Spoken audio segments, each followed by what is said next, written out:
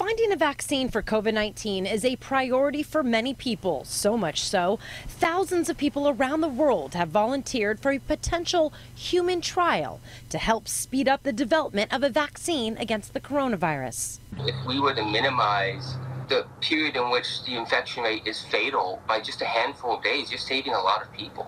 That's the reason 34-year-old Antonio Cisneros recently answered a call for volunteers. He'd be willing to be infected with the coronavirus. An organization called One Day Sooner is made up of scientists and researchers who are looking to recruit people for a potential human trial.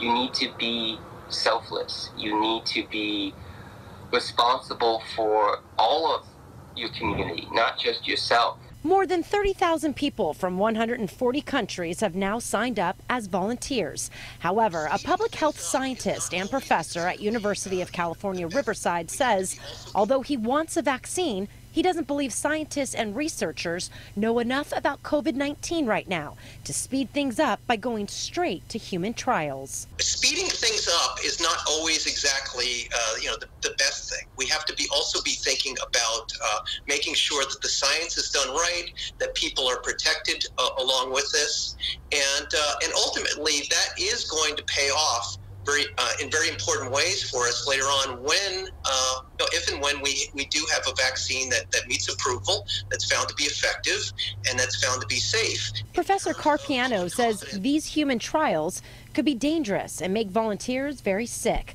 The research group says they're reducing the age by looking for younger people, 20 to 45 years old, with no underlying health conditions. Cisneros says he's not afraid. The sooner we can figure out a vaccine, the sooner it will be helpful for the planet, because my fear is just the numbers are so high.